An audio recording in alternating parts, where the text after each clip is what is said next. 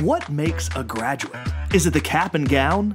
Good grades? Honor roll? How many football games you went to? Or that club you were president of? Is it having your entire future mapped out? Well, we think it's more. Much more. That's why we set out to ask, what makes a graduate? What makes a graduate? We asked teachers, held student listening sessions. We heard from parents and the community. All together, it made this. The portrait of an ACS graduate. Together, as a community, we'll make sure our graduates communicate effectively, collaborate intentionally, cultivate creativity, be resilient, and lead with empathy. And it doesn't start here. Earlier. It starts here, in kindergarten. These aren't soft skills, they're life skills.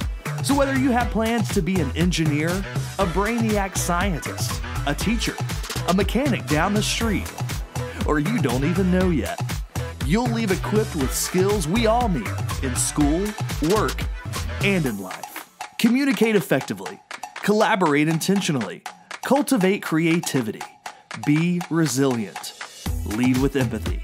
It's our portrait for our students.